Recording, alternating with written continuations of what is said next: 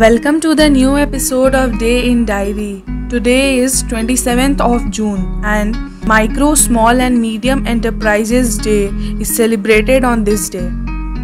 This year's global observance reflects on the theme of MSMEs first respond to societal needs. MSMEs across sectors have been hard hit by the COVID-19 pandemic, and the lockdown measures have put many on the brink of survival.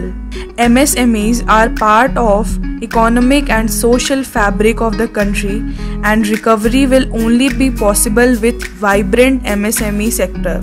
Indeed, numerous MSME owners already acted responsibly over the past 4 months.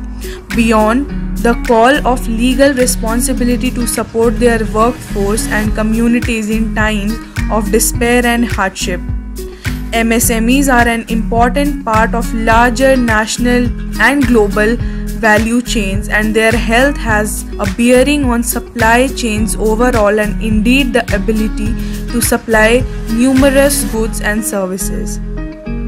If you like the video, do subscribe to our channel.